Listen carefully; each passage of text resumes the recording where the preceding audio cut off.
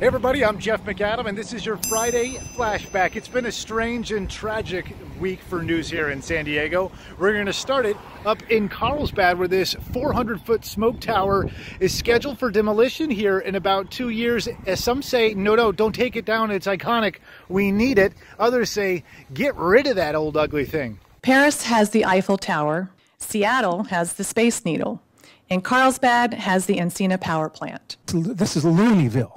It's nuts. People living in Carlsbad have been waiting for decades for that smokestack to come down. And tragically, out at Sunset Cliffs Wednesday, a 15-year-old who was cut in class with a group of his friends jumped off Pappy's Point.